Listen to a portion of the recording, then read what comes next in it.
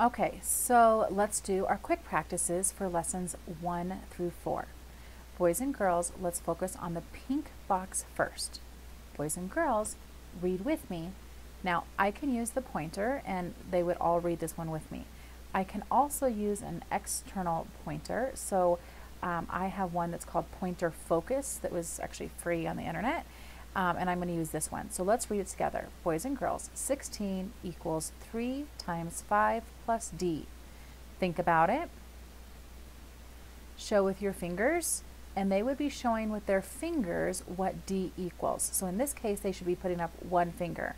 And then the student leader would say, class, 16 equals 3 times 5 plus 1. Class, read it with me. 19 equals 3 times 5 plus D. Think about it.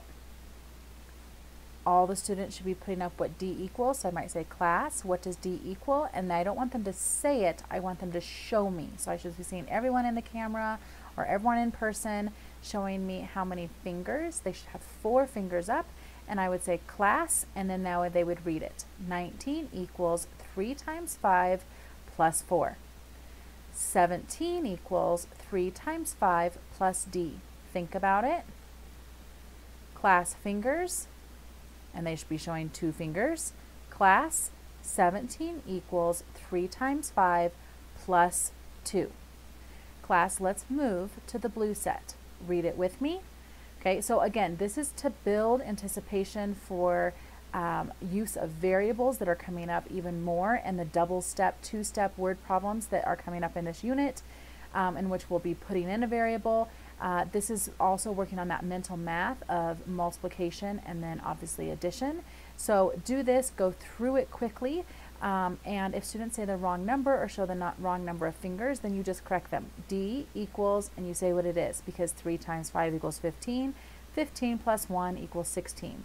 But I would not have kids explain every single problem. There just won't be time for that. But maybe at the end, you could have someone explain one problem from each color, depending on how much of your 5 minutes is left. So that's the quick video for lessons 1 to 4 for quick practice.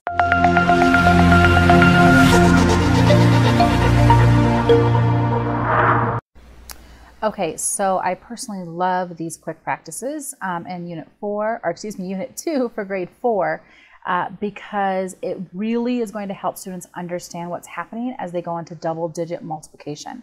So this is lessons 5 to 9, and when we show the slide with all the problems, there's a couple ways you could do it. It could be you point to the first equation, something like 3 times 4, and students would just say 12 ones equals 12.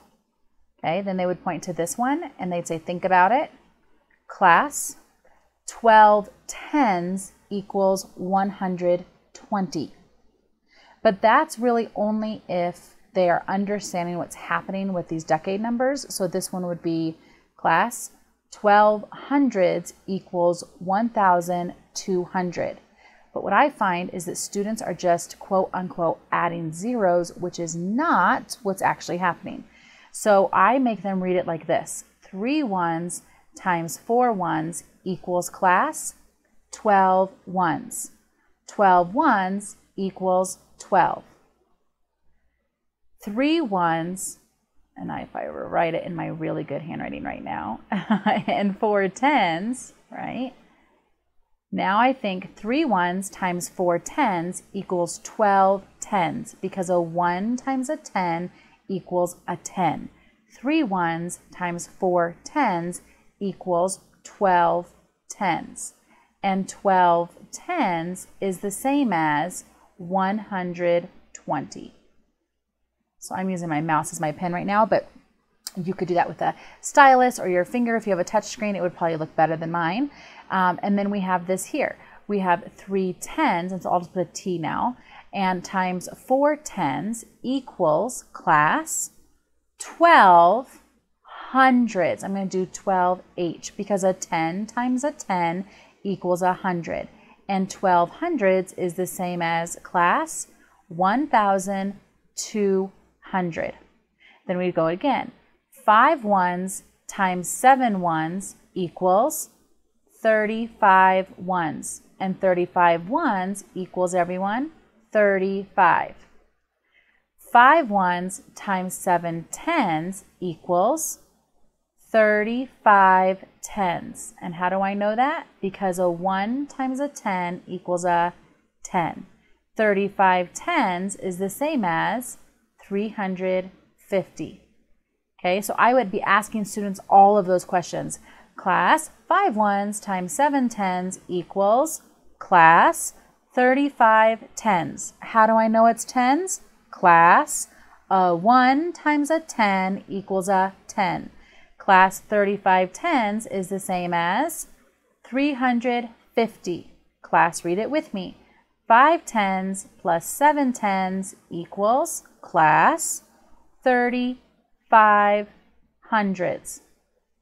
Class, how do you know? A 10 times a 10 equals a 100. Class, what is 35 hundreds?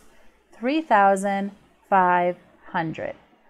So there's a couple ways you could do it. It kind of depends on whether or not students really understood or grasped this concept in previous lessons.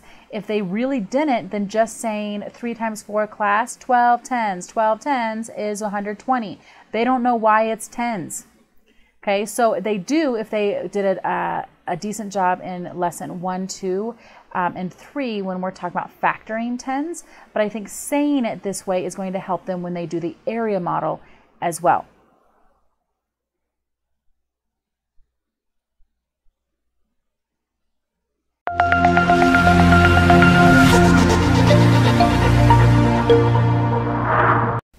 So there's a couple different ways we can do this, but if we went with the most basic, it would be boys and girls, read with me.